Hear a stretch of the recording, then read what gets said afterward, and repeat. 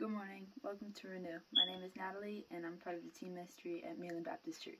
Today's devotional is titled, Once Again.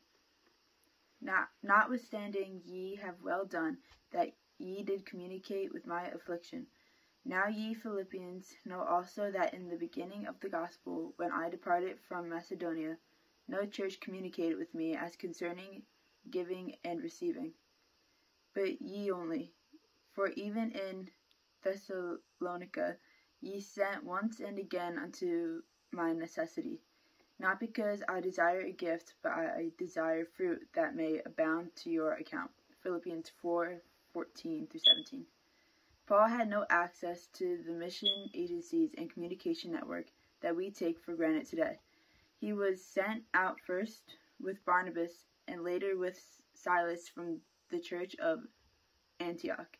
He had only what he took with him for resources. When he was able to stay in one place long enough, he helped cover the expenses of his work himself, as he did when he stayed with Aquila and Priscilla in Corinth. And because he was of the same craft, and he abode with them and wrought, for by their occupation they were tent makers. Acts 18:3. But much of the time Paul was only in a town for a few weeks, and sometimes even less. Thus he frequently found himself short of funds.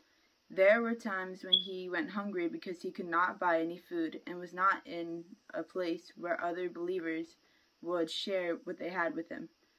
On more than one occasion, the church of Philippi sent gifts to help Paul when he was in need.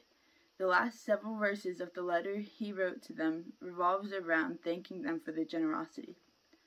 One of the things Paul notes specifically is that they did not just give once and turn away.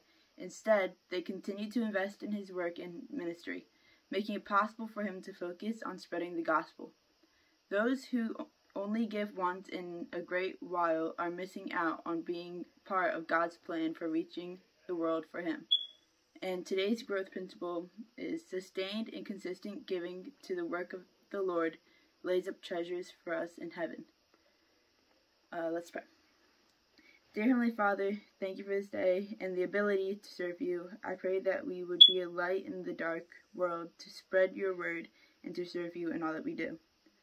I pray for those listening that they would know you more and that we have a great rest of our day. In Jesus' precious name I pray, amen. Thank you for joining us on Renew. Have a good day.